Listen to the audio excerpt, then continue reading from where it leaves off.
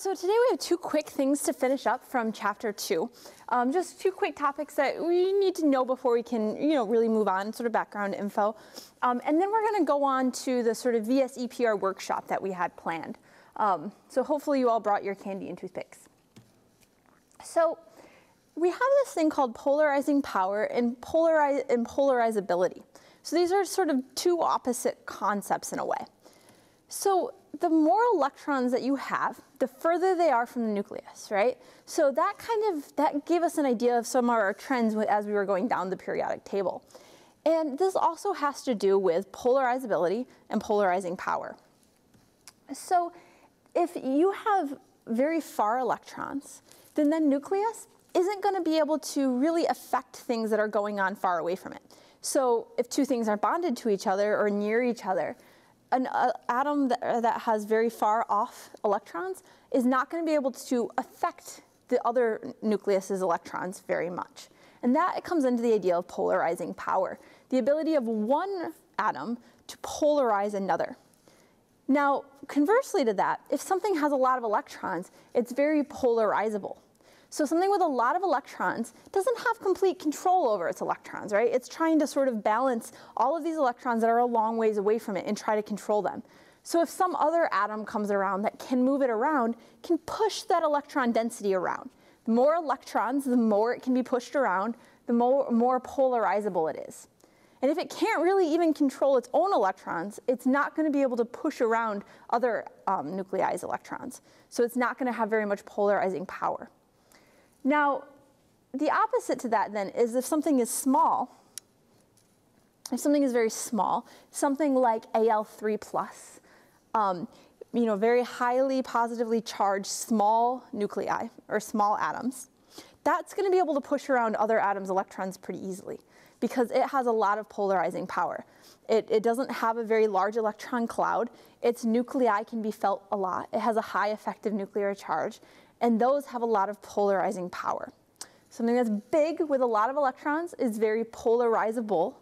Something that's small without very many electrons has a lot of polarizing power. And then one more small topic that we need to sort of talk about so that you have in your background knowledge when we talk about all sorts of things from now on is the difference in correlations between bond strengths and bond lengths. So something like a single bond is going to be weaker and longer than something like a triple bond. So if we compare the different types of carbon bonds, single bond is going to be the longest, and then a double bond, and then a triple bond. And of course, now that we've talked about resonance, you know that we can have things that are in between that too, right? We can have bond orders of like 1 1/3 or 1 1/2 because of the way that Lewis structures work. So because of that, we can have in between things. So that's one of the ways that we can sort of tell what kind of bonds we're looking at. We can measure the lengths of them. And we can say, well, is it a single bond or a double bond or a triple bond based on how long it is? Or a triple bond is your shortest. A single bond is your longest. So this is sort of good to have in mind as we're talking about different bonds and how they're related to each other. So this finishes up chapter 2. So now we need to go on to molecular shape and structure, chapter 3. So now we get to go ahead and we get to learn how bonds and lone pairs are going to affect the geometry. So far we've just been drawing them up. And a lot of them I kind of drew up in the shape that they look like, but Lewis structures don't accurately represent that. Lewis structures alone aren't going to tell you what shape they are. You don't have to draw those in the shape that they are. And in fact, in your homework, you probably saw that purposely they were drawn in ways that maybe didn't show you the shape so that you have to guess it on your own.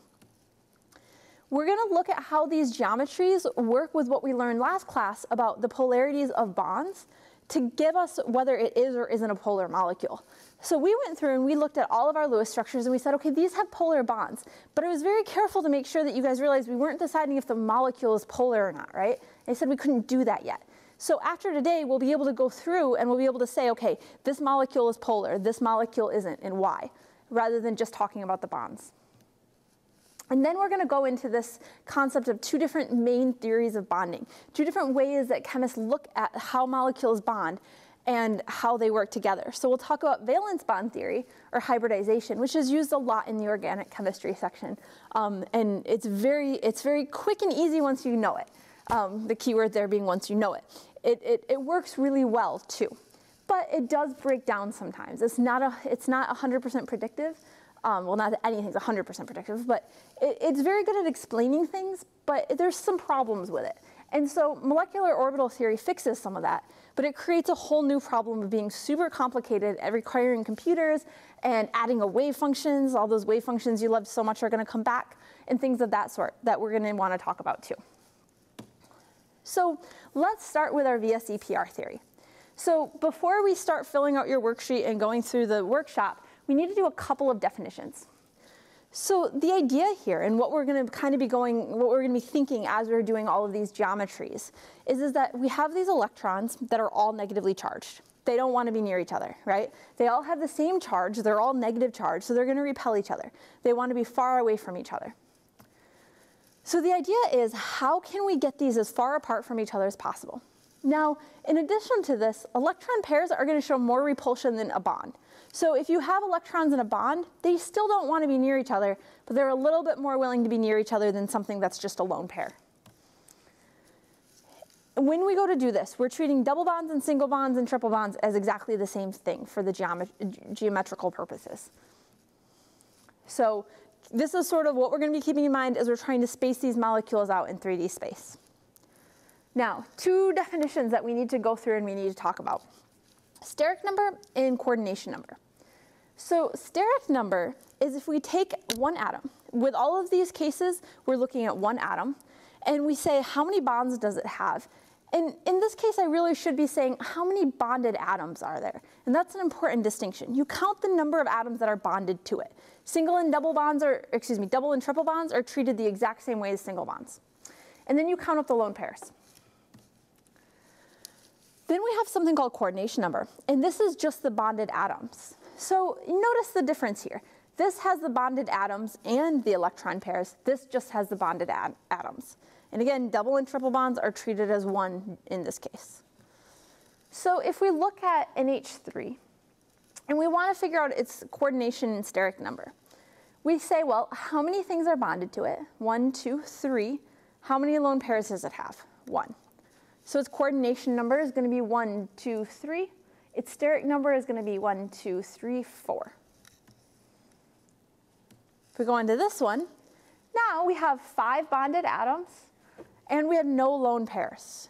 So if you're saying, but wait, there's lone pairs on the fluorines, remember we're just talking about the phosphorus here. So typically when we talk about steric number and coordination number, we're only going to be talking about atoms that are bonded to more than one thing. So that's going to be true when we're talking about the geometries and when we start talking about hybridization. We're focused on atoms that are bonded to more than one thing. So we're just focused on the central atom, the phosphorus. So 5 bonds, no lone pairs. So its steric number is 5, as is its coordination number. Now if we have this one, now we see that we have 5 bonded atoms and 1 lone pair. So now our steric number is 6, because we have 5 bonded atoms, 1 lone pair equals 6. Our coordination number is just 5. OK, so now 2 more sets of definitions before we move on. So we have electron geometry and we have molecular geometry. Now, you're not really going to know how to figure this out on this slide. That's fine. Just write it down after this class, you will. But they are going to be different. So if we go back and we look at the elements that we just talked about, and we look at this, one geometry, the electron geometry, is going to be acting as if we can kind of see these electrons, if these electrons are part of it. And so something like this would be tetrahedral, because there's 4 things, including the electrons. But its molecular geometry would be different.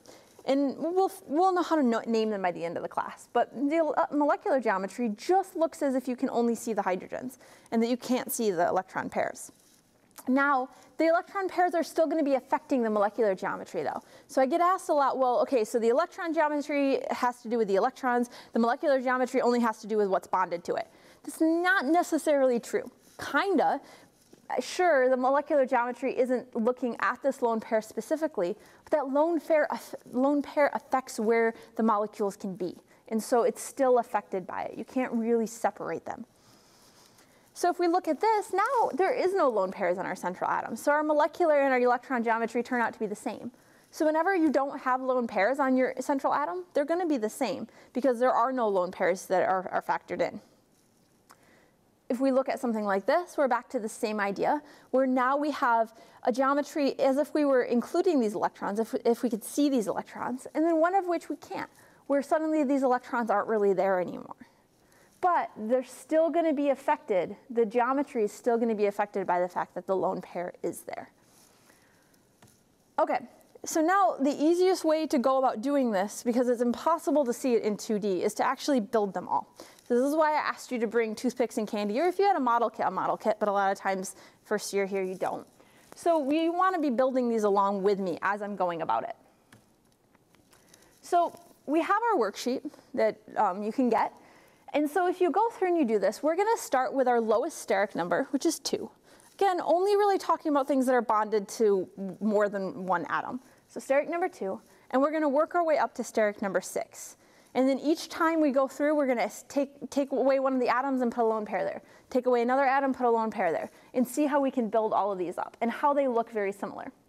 And for all of these sorts of little animations, you can come here and so that you can see them all, since those don't come through in my slides. So for steric number 2, we want to find a way to space out our 2 atoms as much as possible. So if we want to take 2 things, and we want to space them as far apart as you can space them, the way to do that is 180 degrees. It's to spread them out exactly like this, and to keep them as far apart from each other as possible. So if we look at this, we can kind of look and see what we think the geometry would be, right?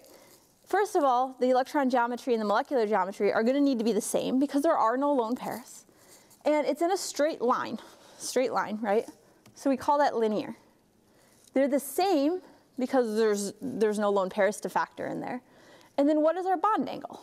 Well, from here to here, it's going to be 180 degrees. And so this is a linear molecule. So if you have steric number 2, it's just going to be linear. And this is what it looks like.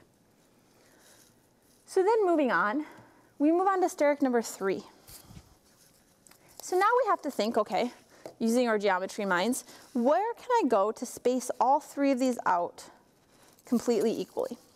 And remember, we have 3-dimensional space to work with here, so we can space them out everywhere. Now, it turns out both for steric number 2 and steric number 3, they are just on a plane. So if you try to space this out as much as possible, you get this. And this is the sort of geometry you're working with. Now, if our steric number is 3 and we have no lone pairs, our coordination number is also 3. And so in that case, our electron and our molecular geometry are going to be the same. So now we have to decide what to call this. Well, look at the shape of it. We have 3 points, so that's a triangle. And it's all going to be on one plane, right? If I hold it like this, it's all on the up and down plane. So it's trigonal planar. So we have a trigonal planar geometry. Now, people will say, well, do I have to memorize all of this? Yes, and there's a level of memorization to it, but it does make sense if you can see it. If you can see this, you can think of how the names work, and it makes it a lot easier to memorize the names. If you're just taking this table once we have it filled out and sitting down and memorizing it, that's a little rough and kind of useless. So memorize what they look like, and then kind of relate the names to that. Now, for bond angles, though, a lot of times you don't have to. There's one that's a little tricky if you don't memorize it. I mean, I'd suggest just memorizing it. But for the rest of them, if you know what they look like, it's not really memorization. For instance, this one, if you know that it's 3 all on a plane, you know what it is all the way around, right? That's 360. It's a full circle all the way around. And so because of that, you know that each one of these is a third of that. So it's 120. So you don't really have to memorize that. So that's if we have steric number 3 and no lone pairs. But what if we have a lone pair? What if I take this off and I say, well, this is now, there's still something here, but it's a lone pair now. It's not an atom. So if we do that, and I have some examples here down there for you for each one, so you can kind of use real molecules for it too. So if I do this now, we still have this shape. It's not like this is going to come and space out here because that lone pair is still there. And this lone pair now, remember on the very first slide when I talked about Vester theory and I said lone pairs take up more room.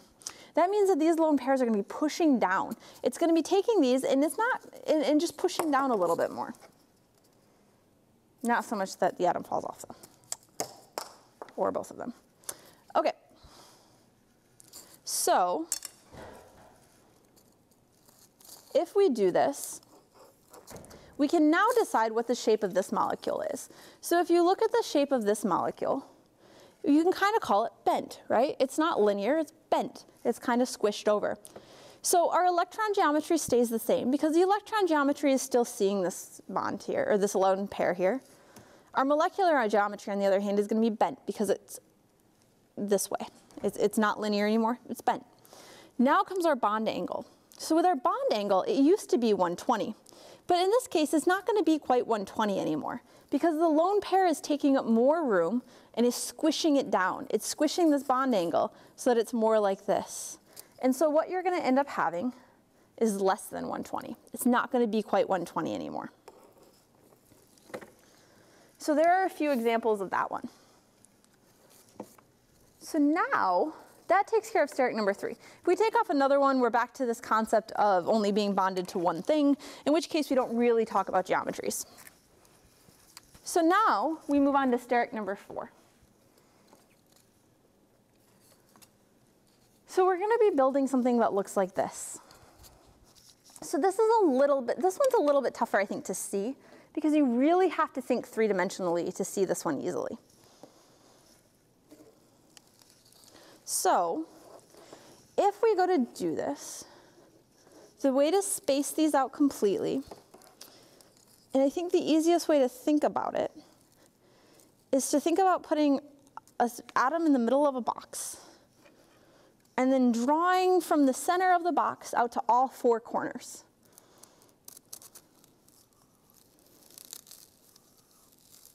And so we have this shape. So we have an atom in the center of a box drawn out to all 4 corners. And so we have a tetrahedron, right? So the shape of this whole thing, the shape that it would be making if we made this into a 3-dimensional thing would be a tetrahedron. So the molecular geometry of this then is called tetrahedral. So that's the molecular geometry. Now, or the electron geometry, excuse me. Now, because this is also no lone pairs, its steric number and its steric number and coordination number are the same, that means its molecular geometry is also going to be tetrahedral. All right? Now comes the bond angle part. And this one is not really super obvious. And unless you happen to be really good at geometry, this is one that you may just want to have to memorize. So the bond angle here is 109.5. It's not 90, right? Because it's not that we're taking 360 and dividing by 4. We're taking 360 in all the dimensions and dividing by 4. So it's not quite as obvious as the other ones. So this one is one that you may just want to memorize on some level. Okay. So now we can take one of those away, and we can put a lone pair there.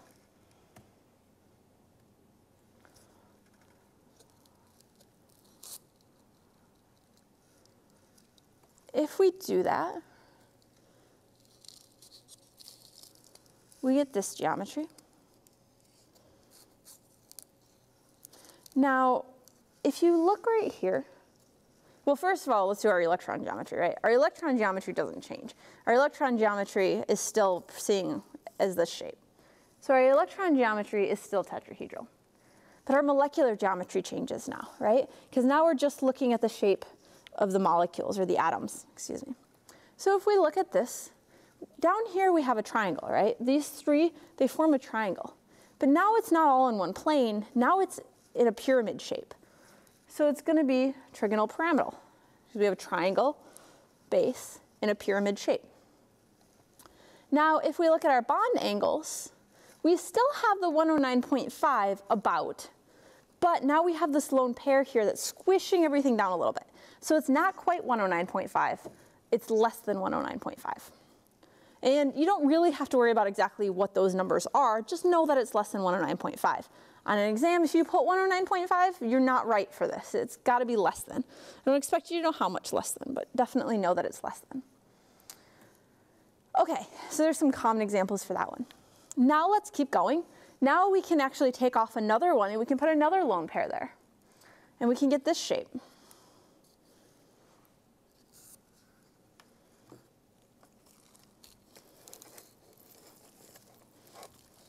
So now we have this shape. We have two lone pairs on there that we can't see in this sort of drawing. I suppose you could, staple some balloons on it or whatever to show the lone pairs. And if you do this, our electron geometry is still tetrahedral, but we're back to a sort of bent structure, right? And this bent is definitely still called bent, but notice it's not the same as the other bent that we talked about. It's not the same as the bent where we took the trigonal planar, we took the steric number 3, and we just took away 1. Because then when you did that, you can look back in your notes, and you saw that we had a bond angle of 120. But here that's not the case, right? Because this comes from a tetrahedral original electron geometry. So our bond angle was 109.5. So it's still going to be about 109.5, but it's going to be less than that. Furthermore, it's not only going to be less than 109.5, but it's going to be less than this too.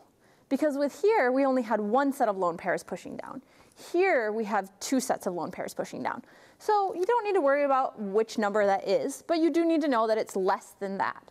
So I could give you, on an exam, let's say I could give you one of each of these and tell you to rank their bond angles. And you would know that this one's going to be the biggest, and then this one, and then this one. I could also be tricky and give you something like this, one of these, and you would know that that's going to be bigger than all of these, because this one is based on 120, where this one is based on 109.5, and then moving down. So that takes us through that section of your table. So that gets us through steric number 4. So now we need to do steric number 5. Okay, so this one now we start getting complicated.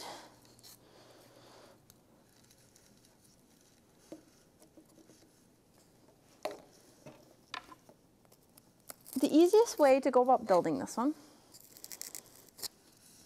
is to think about first putting them directly across from each other.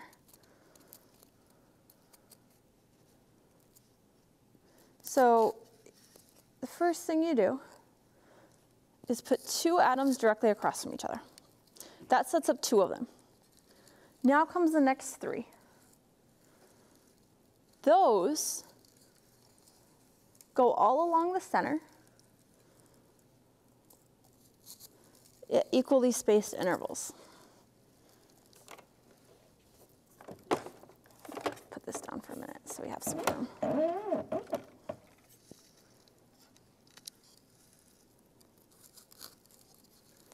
So we get this shape. So we have these two directly across from each other in a sort of linear fashion.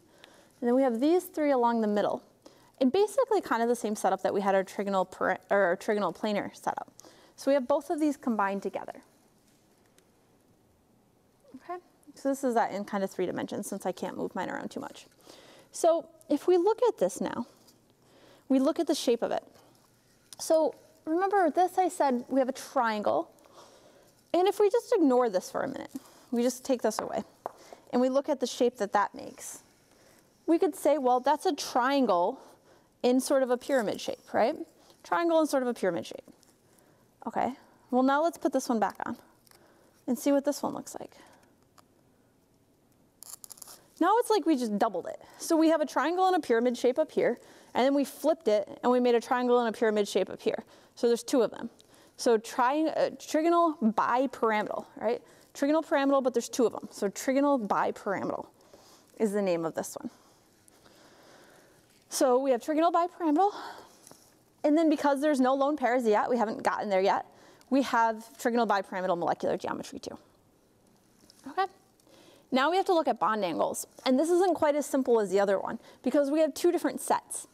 This one and this one aren't really the same geometrically, right? They're not actually identical. So if we look at this bond angle, I'll hold it this way for you. We look at this bond angle here to here. That's a 90-degree angle, right? We know that this is 180, and so that's being split in half. So that's a 90-degree angle. But now if you look at this one, from here to here, all the way around is 360. And it's being split in thirds. It's like our trigonal planar. So this angle is 120. This angle is 90. So they're actually, you have to list both of them.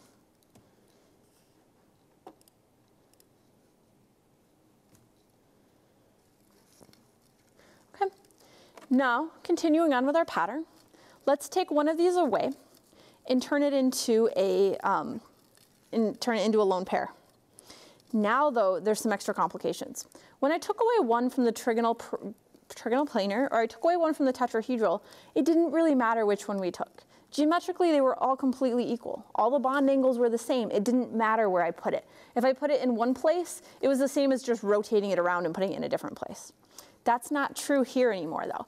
Now we have different bond angles. Now we have a 90 degree and we have a 120. So are we going to want to put it where it has 90 degrees to play with or 120 degrees to play with? So to decide on that, we have to decide which one takes up more room. Does a bond take up more room, or does a lone pair take up more room? Sure, a lone pair takes up more room. So we need to give the lone pair as much room to maneuver as possible. So if we want to give the lone pair a lot of room, are we going to give it 90 degrees to play with, or are we going to give it 120 degrees to play with? Yeah, we want to give it 120 degrees to play with. So we take it off from here. Now, we also have this case where, because this is a situation where these atoms are not the same, we need to have a way to designate the difference between them. We need some nomenclature here. We need to know what we can call this as opposed to what we can call this. And so if you think of this as being a globe in exactly the fashion that I am holding it right now, what runs down the center of a globe? An axis. So these are axial. Oh, this one and this one are axial. Then what runs around the side or around the center of a globe? The equator. So these are equatorial. So we have axial and we have equatorial. So you always want to take away an atom and put a lone pair on an equatorial position. You want to give it 120 degrees on each side to play with, not just 90. So now we have this shape. These shapes are a little bit easier to see if you flip them sideways. So if we flip this sideways and we look at how it looks like, we can think of it as like one of those, teeter-totter things that we saw. But teeter-totter is not the proper terminology here. We want to use the other word for it, which is seesaw. So this molecular geometry is going to be seesaw. Now, our bond angles, same as before, they're just going to be the 120 and 190, except that now this lone pair is pushing on everything a little bit. And so this angle is going to be a little bit less than 120. This angle is going to be a little bit less than 90. So we're talking about this angle here, right? This is going to be less than 120. And be careful to write it this way. A lot of times students will write 90 and then the less than sign, which doesn't work, right? You can't flip that like that, because that's saying that 90 is less than the angle. This angle is less than 90. So make sure you write it like this. So there's a couple of examples. All of these examples that I'm putting up here, that's just sort of for your info so you can actually have some practice drawing them. So you should really go home and take all of these different examples that I've put up and use them as Lewis structure practice. Go through and draw the Lewis structures, make sure you can draw them, and then make sure you can see the geometries. It's good sort of like just putting in a blank pile practice and then using them, figuring out what they are and matching them up to the slide and see if you got them right. Okay. So now we get to take away another atom and we get to put a lone pair there. So if we do that, we have to decide where to take from. And again, we get this choice of a little bit less than 120, or we get this choice of a little bit less than 90. And so we're going to want to take away which one? Yeah, the one that's greater than 120, or excuse me, less than 120. And that means that we're going to have this shape. And so again, to name this, let's flip it on its side, since that one does not want to stay on. So if we flip it on its side, that's a T, right? It's shaped like a T, and so it's T-shaped. So electron geometry, same as before. Molecular geometry, T-shaped. And now what are our bond angles? So before, this angle right here was 90, and then it got to be less than 90, and now it's going to be even less than 90, or even more less than 90, I should say. It's going to be even smaller. So now it's going to be a little bit more tilted in. Okay? So we get that kind of shape to it. So that's our T-shaped molecule. Now, just like before, I can ask you to rank these all the way across, and I can ask you to go through and say, well, if I gave you one from here, and one from here, rank those in order of bond angle. And you would be able to say, well, this is going to be the largest, and then this one, and then this one. So now we have our last one in this steric number to do. So we take away our T-shaped, we have our T-shaped, and now we have to decide, well, are we taking it away from here, where we have about a 120 between this and the next lone pair, or here where we have 90, or less than 90. So we're going to take again from our equatorial position. So now we have this shape.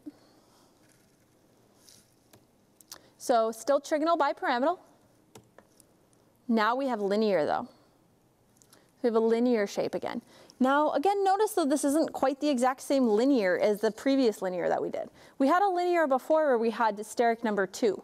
Well, this isn't that case, right? Now we have a steric number 5. We have 3 lone pairs around here.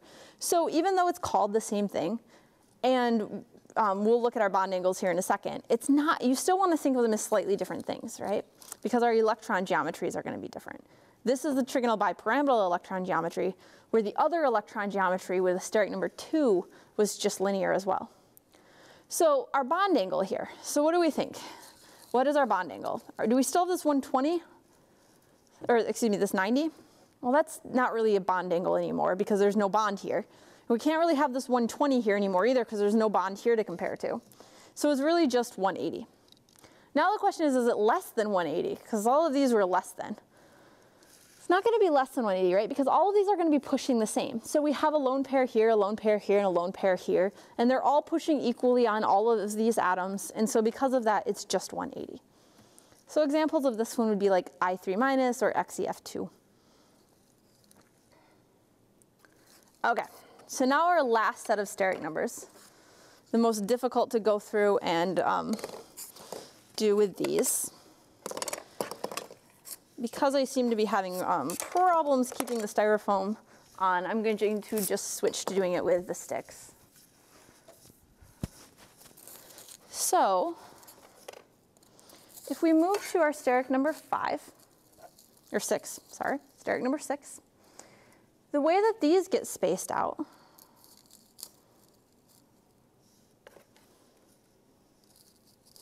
are all equally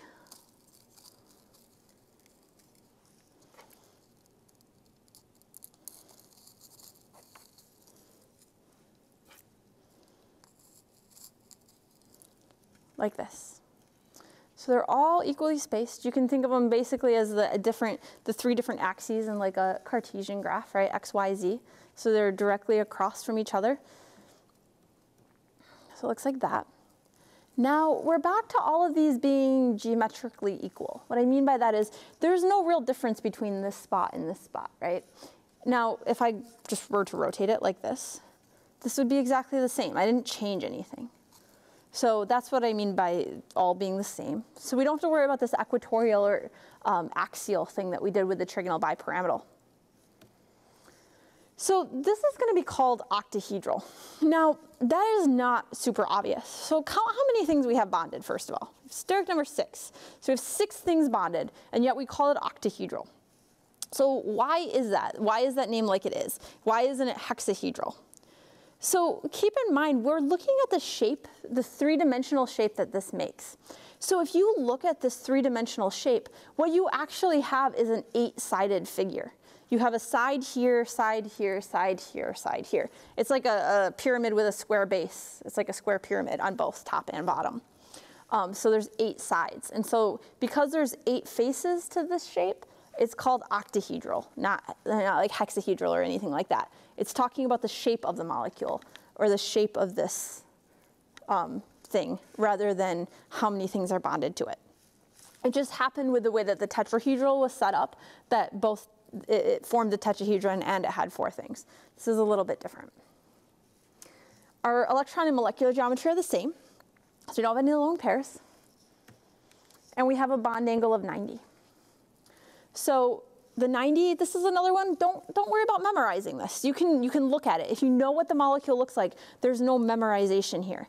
You know that each of these are like your different X, Y, Z axis, right? You know that from here to here it's 180 degrees and it's split in half. From here to here it's 180 degrees split in half, all the way around.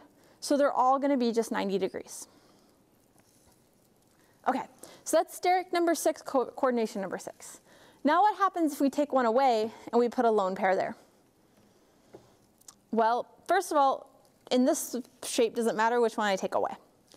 And it doesn't, right? They're all the same, basically. You can treat them all the same. They all have the same bond angles. So I'm just going to take this one away at random. So now we have this sort of shape. Now, our electron geometry, of course, is still going to be what? It's going to be octahedral. Now we have to think about our molecular geometry, though. So this one goes back to thinking about what the shape looks like. So if you look at the base, what I have sitting, on this plane for you guys, it's a square, right? Now you add this one in, and now you have a pyramid shape. So it's square pyramidal. So again, there's a little bit of memorization there, but if you remember what it looks like, it's not too bad to memorize. It makes sense. There's a logic to it. And our bond angles there are going to be less than 90, right? Because we have all these lone pair, or this lone pair, and it's pushing everything down, or up in this case. And so it's squishing everything a little bit, making everything a little bit less than 90.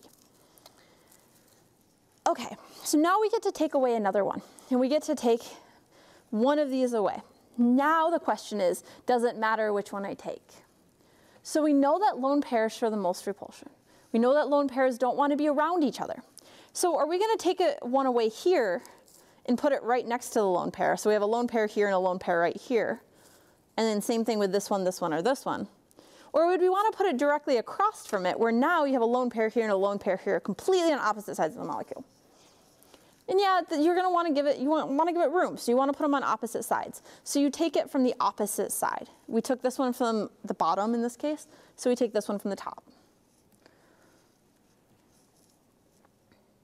And so we get that shape. So now our electron geometry, still going to be octahedral, because we still have an electron pair here and an electron pair here. That didn't change. Now our molecular geometry.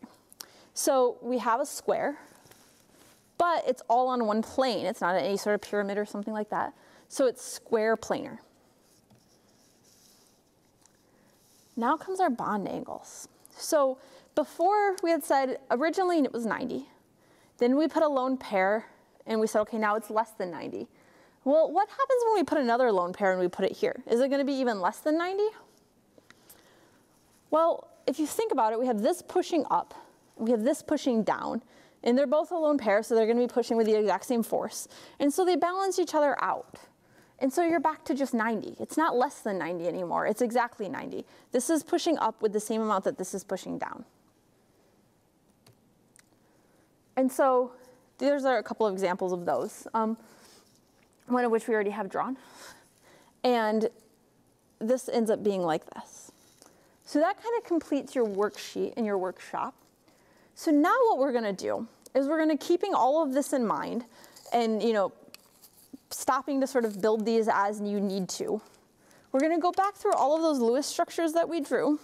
We're going to decide what are the electron geometries and the molecular geometries of all of them.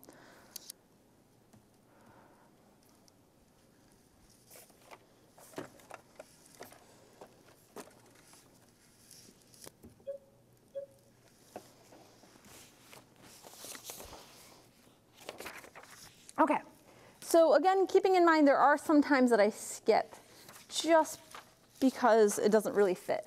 So great example of that in this one. The N2, there's not really a geometry to talk about here. There's only 2 molecules, or there's only 2 atoms. So we're only talking about geometries when they're bonded to more than one thing. So this one we're not really going to talk about. So now if we look at this one. So things to ask yourself when you're going through this is, what is the steric number? What is the coordination number? And then out of that, what are each of your geometries? So to shorten this up, I'm going to use SN and CN for steric number and coordination number. I'm going to use EG and MG for electron geometry and molecular geometry. So if we look at our steric number, we have 1, 2, 3 things bonded to it and no lone pairs. We're just looking at our carbon, right? We're not saying, well, there's lone pairs on the oxygen. We don't care about the oxygen. We're just looking at the central atom. So 1, 2, 3 things bonded to it. Sure, there's 4 bonds, but we treat double and triple bonds the exact same as we do single bonds. So our coordination number and our steric number are both 3. So for the sake of time, I'm just going to switch to using these. So if we have this, we have 3 things bonded. So we want to use the geometry that spaces them out the most. And so we're left with trigonal planar.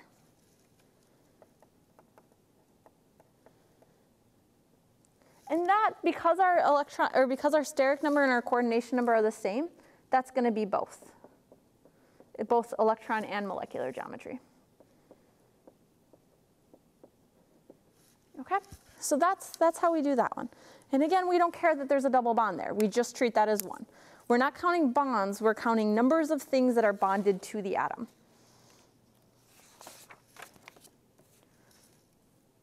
Okay, now let's do this one. Now this one's interesting in the fact that we have 2 central atoms. So, well, what do? Well, we look at both of them completely separately.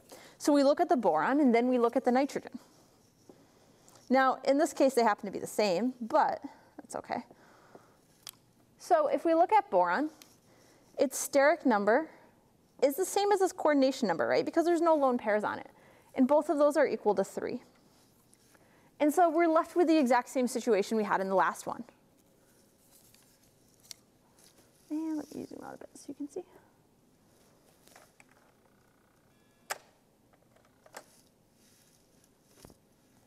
Something weird going on with the projector at the moment, I think.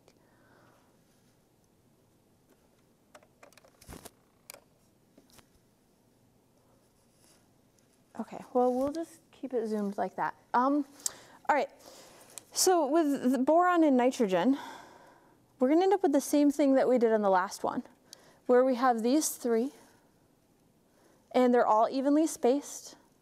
And so we have trigonal planar for all of them. Oh, wait, no, our steric number is 4. Sorry about that. Steric number is definitely 4, so it's not trigonal planar, right? So now we have 4 of these things. We're spaced like this. We have this spacing. So if we look at this, we have a tetrahedral. And that's going to be both, because our steric number and our coordination number are the same.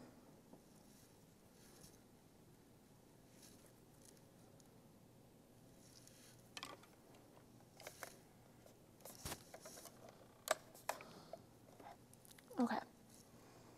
So now our nitrogen. Our nitrogen winds up having the exact same thing. Let's try to fix this a little bit here. Okay, so for our nitrogen, we have a steric number and a coordination number, both equal to 4. So we have 1, 2, 3, 4. And so we're left with the same thing, where we have 4 things bonded to it, no lone pairs.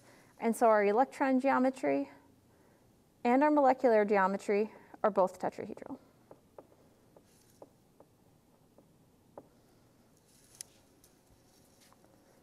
Okay, next one.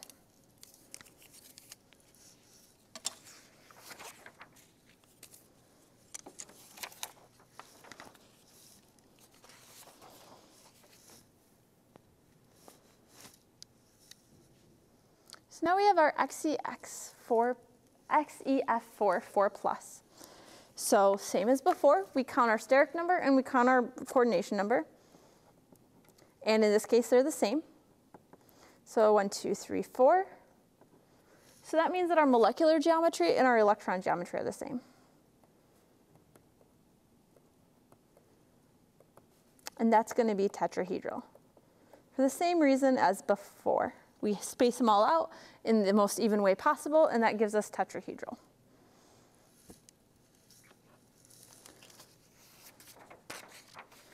Okay. Now we get to move on to our N2O.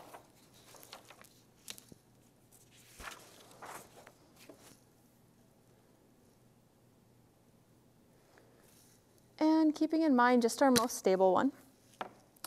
And again, we're just looking at our central atom here. And if we have two central atoms, we'll look at both of them, but individually. So in this case, we're just looking at nitrogen. And so there are two things spaced evenly across from each other because it's linear, right? Or it's 180 degrees across. That's the way to spread two atoms out in the most even way possible. So we're left with a linear geometry. So steric number 2, coordination number equals 2, and our geometries are the same, and they're linear. It's a good idea to sort of have toothpicks with you while you're doing these sorts of homework problems and practice doing them with things in your hands that you can play with and you can see the geometries. If you just happen to be really good at seeing in 3 dimensions, okay, maybe that's not so important to you. But a lot of people, myself included, are not. So now we have SF6. So when we look at this one and we decide what our coordination number and our steric number is, let's switch here. We say, well, how many things are bonded to it? 1, 2, 3, 4, 5, 6. No lone pairs, so they're both the same. Now we have to decide what geometry is it. So if you want to space these out all equally, this is how you end up needing to do it. And so you end up with 6 equally spaced things. It's shaped like an octahedron then, and so it's octahedral.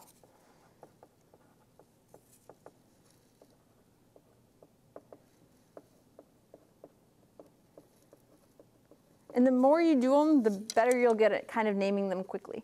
It may take you a while at first to sort of figure out the shapes in your head. Now, it's time for a tricky one.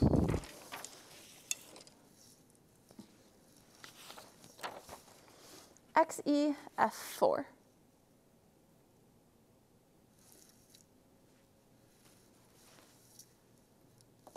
So if we have XeF4,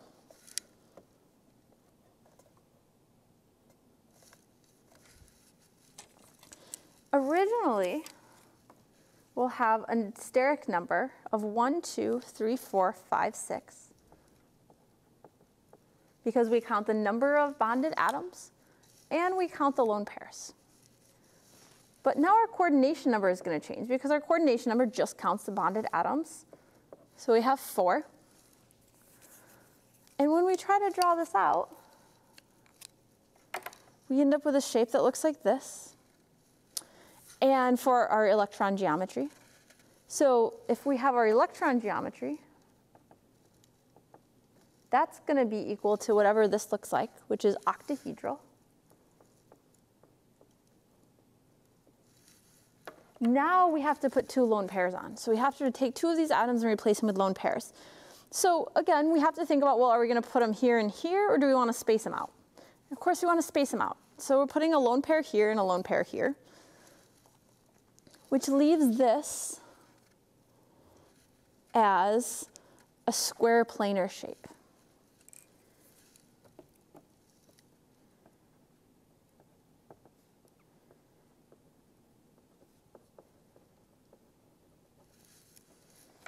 Okay. So,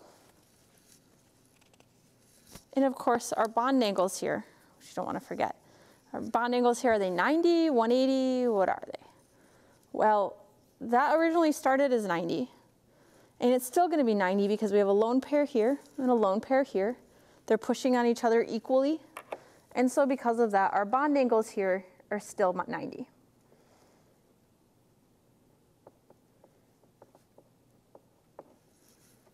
Okay.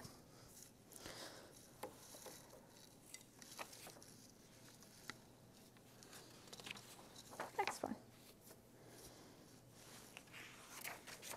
So our HSO4. So remember, this is how all of our oxo acids are kind of set up. So it's always good to kind of keep this structure in mind so that you remember them. We have our oxygens all bonded to our central atom and our hydrogens off our oxygens. So if we look at this and we go through and we say, well, We don't care that these are double bonds. We don't care that sulfur is breaking the octet rule. None of that matters to us for the sake of the geometry. We've already talked about why those are all okay. So for the geometry for the sulfur, we're going to look at it and we're going to say, well, there's 4 things bonded to it, no lone pairs. 1, 2, 3, 4. So both its steric number and its coordination number is equal to 4. Now, that means that both its electron geometry and its molecular geometry are going to be tetrahedral. Now, remember we talked about we can have 2 central atoms, right? As long as something's bonded to more than one atom, we can talk about it in this same way. So we can do the exact same thing for the oxygen. Now, what's the steric number on the oxygen? 1, 2, 3, 4. So what's the coordination number on the oxygen? It's just 1, 2. It's the same thing for both oxygens. Remember, we're just talking about these, not these, because these are only bonded to one thing. Okay, so now this is still going to be tetrahedral, right? Because it's 4 things.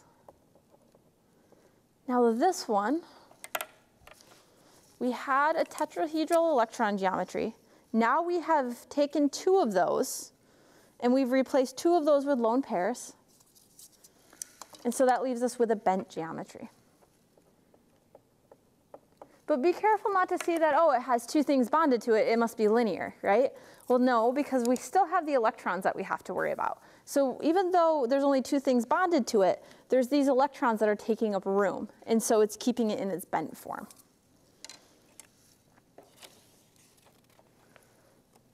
Now, we're about out of time for the day. So go home and practice doing all of these that we just did. And we kind of skipped bond angles on purpose so we can go back through them and talk about them again in the geometries again as a little bit of review at the very beginning of next class. So we'll finish up bond angles in next class, and we'll finish up the rest of the Lewis structures next time. In the meantime, go home, practice doing those, see if you can fill in all the bond angles, and then we'll check and see if you're right as of next time. And then we'll take what we've learned and we'll combine it with last class's lecture where we talked about polarity, and we'll actually be able to go through now and say, well, based on the geometries and the polar bonds, which one of these molecules are actually polar and which ones aren't going to be polar.